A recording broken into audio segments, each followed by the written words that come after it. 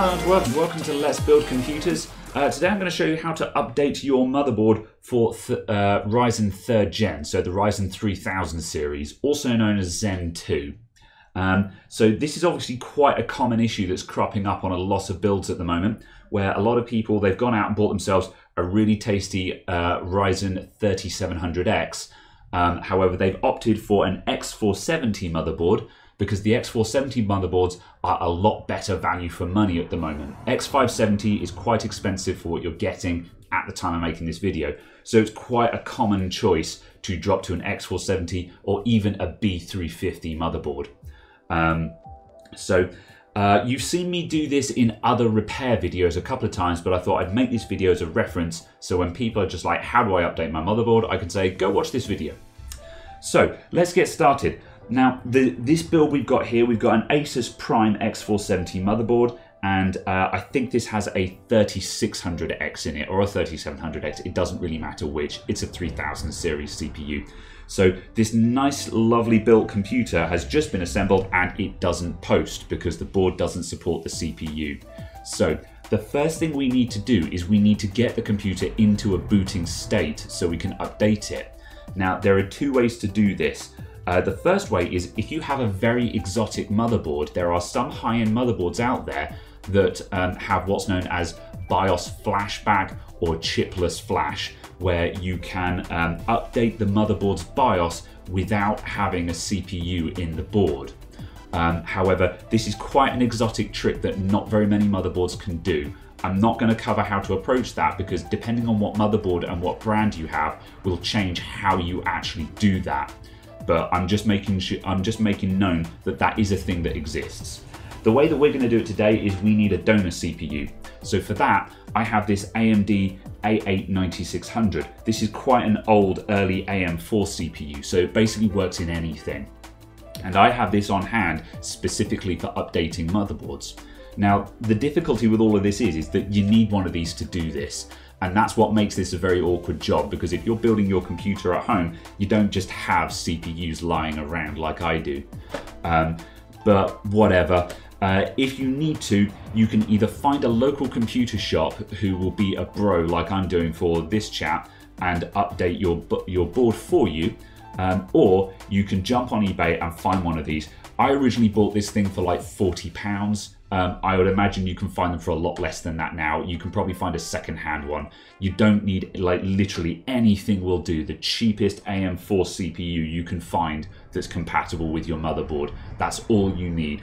Buy it, keep it as a spare, or just flip it again on eBay, or chuck it out when you're done. Who cares?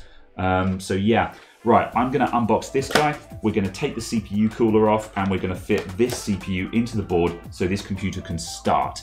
And when it starts, we can then do a BIOS update. Let's do it.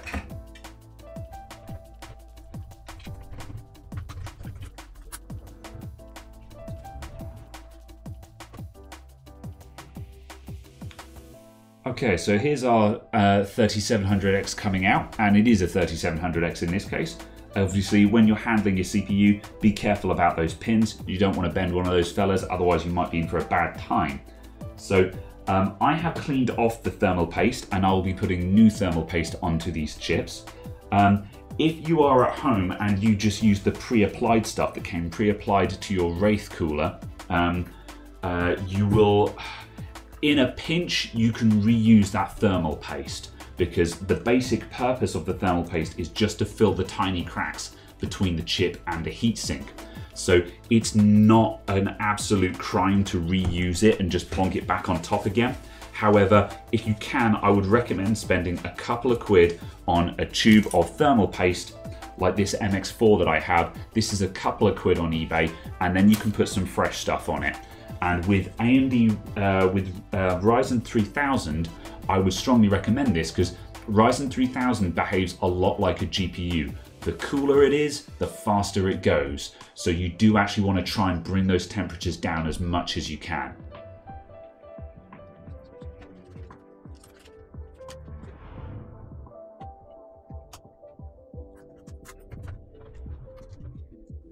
Okay, our A8 donor chip is now in the board, And I've just perched the cooler on top. I've just sat that on top of the CPU. I haven't bothered clamping it though. We don't need to worry about that. This is going to make it run a little bit warm, but we really don't care about temperatures right now. All we've got to do is flash the BIOS, and then that chip is coming back out again anyway. So there's no point in getting exotic with thermal paste on the donor chip. Okay, we're plugged in and ready to start. Let's turn it on and we should get a picture from it. Okay, we got lights. It's all very RGB and beautiful.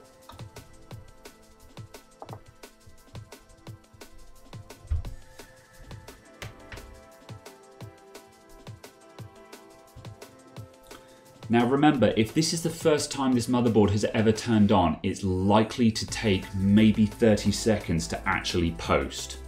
It's completely normal to be sitting on a black screen with no signal for a while. However, as you can see, this one has now started, so we've got our BIOS screen. So where are we up to? Please enter setup to recover BIOS setting. That's fine. Motherboards will often get upset when you've been messing around with the system configuration a lot, especially when you change the CPU. So it's not really surprising that it's telling us that we've got to recover the BIOS. While we're here, we'll just sanity check the rest of it. So you can see that reading on the left, we've got an AMD A8 CPU fitted, which is correct. And we've got 32 gigs of RAM, which is also correct. So that all looks fine. Our RAM is running really slow. It's at DDR4 2133. That's definitely not what we want it to be on. However, that's not something we're particularly concerned about, but that's something that we are going to want to check later. Again, Ryzen 3000 loves RAM speed, so you're going to want to make sure that you're getting the most out of your RAM later on. So I'll press F1 to run setup, and what we want to do is identify exactly what board and what BIOS we have so we know what we need to get to update this thing. And as we can see up in the top left here, we have a Prime X470 Pro, BIOS version 4207. So that's the bit of information that I really wanted to know. X470 Pro and 4207 on the BIOS. So now what we've got to do is go to the Asus website and find the updated BIOS for this board. So let's hit up a browser on another computer. Okay, Asus Prime X470 Pro. Okay, so here's the Asus webpage for this motherboard. So first, what we want to do is just double check that our CPU is actually supported, which it's going to be, but we'll check it for posterity. So if we go over to support, then CPU memory support, and if we scroll down a little bit, we need to track down our Ryzen 7 3700X, there it is, and it is supported. And it's supported on BIOS version 4804. And if you remember, we're currently on 4207. So that's the BIOS we need. They've actually very handily provided a Go link to that particular BIOS. So, but we'll put the latest on here. So let's scroll back up to the top, and I want to find the driver, BIOS and firmware. And wow, look at that, we're on 5220. So yeah, plenty to update to. So interestingly, the latest BIOS update is 5220, but if we look at the update notes, removes Gen 4 support when using Ryzen 3000 CPUs. This is a funny little thing that's come up lately, and I won't go into the full details of it in this video, but this X470 motherboard could actually do PCI Express Gen 4 to the graphics card with a Ryzen 3000 CPU in it, because the CPU is directly connected to the first PCI Express slot on the motherboard, which means if you put a Ryzen 3000 CPU in it, you actually get Gen 4. But they're actually removing that because AMD didn't like that. They're just like, no, you need X570 if you want that. So I'm actually going to drop down one version to the previous version, which doesn't remove that, so we get the bodged PCI Express Gen 4 support. So let's hit download on that, and we'll open that up and just see what's inside. So we've got a single cap file, so I've got to put that on a flash drive now so I can then transfer it over to our computer. So I'm going to get a flash drive, and I'm going to format my drive to FAT32, which is just an insurance. Most motherboards will probably read NTFS these days. However, if you format it to FAT32, you're just guaranteed not to have any compatibility issues at this point. And now I'll copy that to my flash drive. Copy and paste. Done and done. And just make sure you click on the safely remove hardware in the bottom right of your screen and safely remove your flash drive, just to make sure that BIOS file gets properly written. You don't want to hot plug your flash drives when file integrity is critical, as it is for this operation. Right, back on the computer in question. There's no option to update the BIOS on this current screen we're on. So I'm going to click Advanced Mode that's in the bottom right, just behind the camera. And that brings us into the more advanced menus. And over on the Tools menu right here, we have Asus Easy Flash 3 utility. That's going to be our BIOS updater. So let's go into that. And interestingly, this particular board has an option to update from the internet. So we could plug in a Ethernet cable and flash it across the internet. I've done this before on other boards. It's completely safe to do so. However, we've already downloaded our BIOS, so we're going to do it via storage device. So we'll click on that and hit Next. And here's our flash drive connected. And then there's the file X470 Pro 5216. Yes, I want to read this file. So BIOS information, Prime X470 Pro, that's what we have. Version 5216, that's what we want to go to. And the date of the BIOS is the 2nd of September this year. And it's the 28th of September, so it's a recent update as well. Go. Right, and that is now processing. So now we've just got to wait for that progress bar to travel across the screen.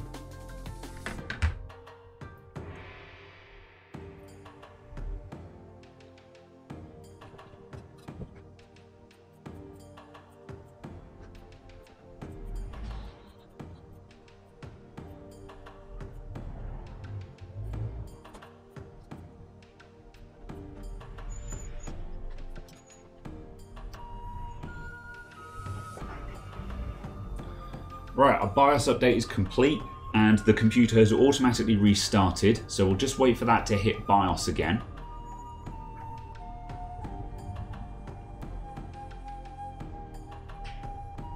Okay, right, and we're back to the Recover BIOS screen, so I'm going to F1 to run setup. Okay, and now as you can see in the top left, we're now on BIOS version 5216, so our BIOS update is successful.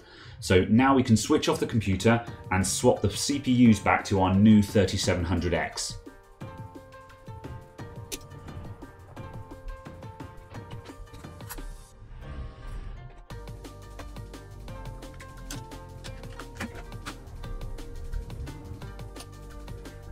When applying thermal paste, the general tactic is to put a cross on the CPU. So just paint an X across it with a bead of thermal paste.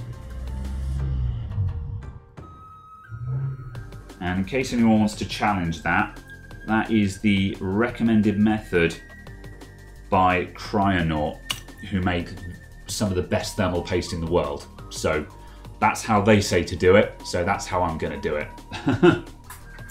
And I've cleaned up the bottom of the CPU cooler, so we've got a nice clean finish on that. You can see a slight haze where there's a little bit between the gaps. We're not bothered about that. That's not going to make any meaningful difference. Let's get this thing dropped back on. And when your CPU cooler is fitted, you should be able to give it just a bit of a wiggle. If it doesn't move at all, it might be too tight. All done? Let's turn it on and we should get a post with our nice new CPU.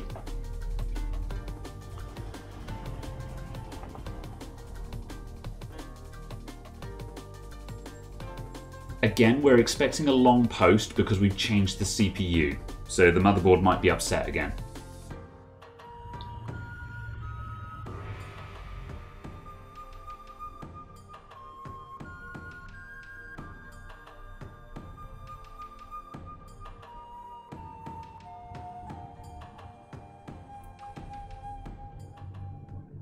And And yeah, it's making me wait. There we go. I've got a blue light on the screen.